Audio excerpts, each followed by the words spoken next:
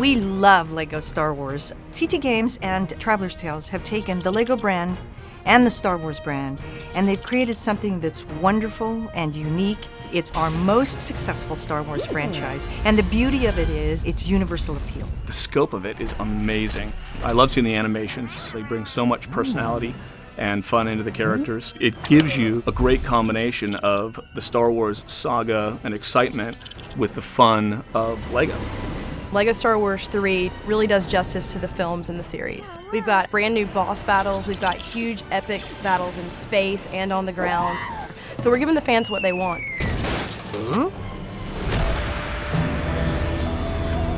This game in particular, we've got a brand new update. We've got a new rendering system, so environments look more kind of lush and lifelike with lots of intricate new lighting that comes across just like the Star Wars movies. All those exotic planets, lights, and colors are so much more authentic to the films and the animated series. You've got brand new Force abilities where you're able to actually move things with the Force. You're able to throw your lightsaber. You're going to be able to actually cut holes in walls. And with new weapons, we've got the rocket launcher and the R6 rotary cannon, this big old rapid-fire weapon. There's definitely a whole new level of control that we haven't seen before. But you get tons of cool new moves and tricks that you can pull off. Even someone like Yoda moves much more fluidly like a Jedi Knight, jumping around, attacking 3-4 droids in one single animation move.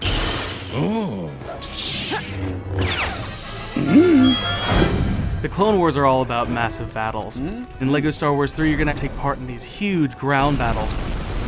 When you actually see it on the screen, hundreds of droids running around, you got your Jedi jumping in and out, you've got creatures roaming around, that just blows you away. You're going to be able to build tanks, you're going to be able to build cannons, shields, as well as take control of the troops and have them sort of do your bidding on the battlefield.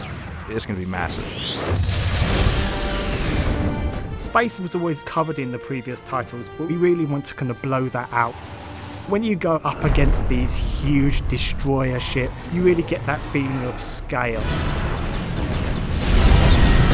The Malevolence is an iconic ship from the Clone Wars series, and it's represented in huge scale. You're going to be able to fly on multiple planes inside and then back out and fight in these massive space battles.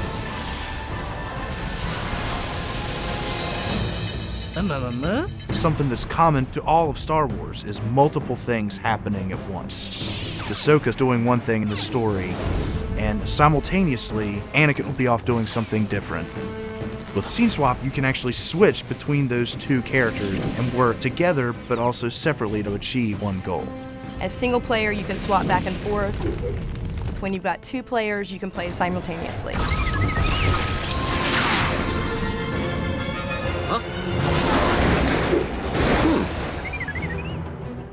TT Games just get humor.